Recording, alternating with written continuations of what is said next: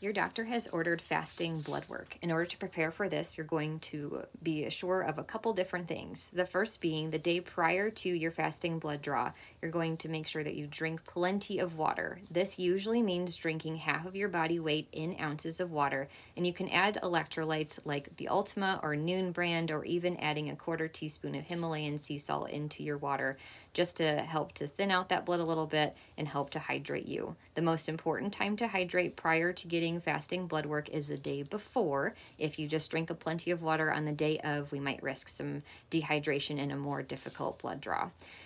For fasting blood work, the most important fasting window is to not eat anything after midnight for your exam the following day.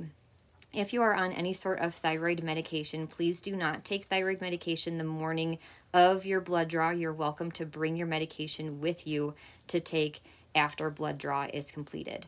Make sure that you are very warm because that will also plump up veins quite well as well. You're welcome to bring snacks and water with you for after the blood draw too. We'll show you on our model here what a good vein should look like with nice hydration. Putting this tourniquet on, you'll see this vein right here. Notice how it's nice and plump and bouncy. That's exactly what we want.